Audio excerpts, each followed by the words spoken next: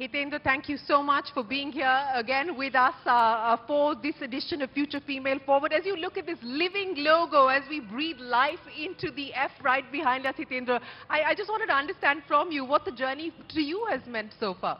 No, I've got this, yeah. So I think it's been just absolutely fabulous to partner with you, CNBC TV18, for a cause that, has triggered conversations. It's triggered conversations in HSBC, it's triggered conversations in families, in broader platforms. So to the extent that we can play a small role in making sure that the equality of opportunity agenda, which is, parity, happens, we are very proud and very privileged to have been given this opportunity. Thank you. Well, no, thank you very much, Hitendra, for partnering with us. But, I want to understand from you some of the learnings, some of the lessons, some of the stories, some of the ideas that we've swapped along the course of this past year. Have you been able to incorporate that in any way at HSBC so far? Yeah. No, so it's a journey, right? I think nobody in this audience can claim that there is a destination here, right? This is a journey. What's really helped at HSBC, our partnership here, the visible partnership here, I think there is a lot more open conversation taking place, right? There's a lot of things that unconscious biases that we didn't want to accept, a lot of the fact that, statistics don't lie, facts are facts, there is lack of parity, there is lack of representation. So the number one benefit has been open conversations. I think there is the second benefit has been that amongst men there is more conversation, right? I mean, this is what's the conversation amongst men? I'll take the mic off and tell you, right? Okay, so, but amongst men there is a realization that yes, maybe there are things that we just either consciously were not aware or unconsciously were not aware. So that's a good starting point, and I think we are beginning to see change in men, but we are beginning to see change in women.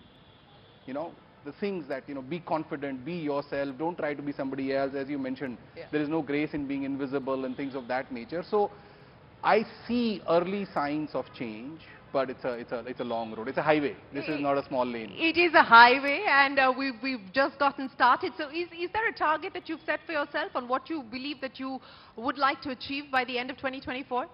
I think not so much in numbers. There are numbers at an organization policy. For example, just for the benefit of everybody in the audience, we are one of the few organizations globally that discloses pay by gender, including for India. Okay, so that data then helps us have conversations internally, and plus it also brings out transparency, which is very important in this agenda, I think, and it also conveys a degree of seriousness, right?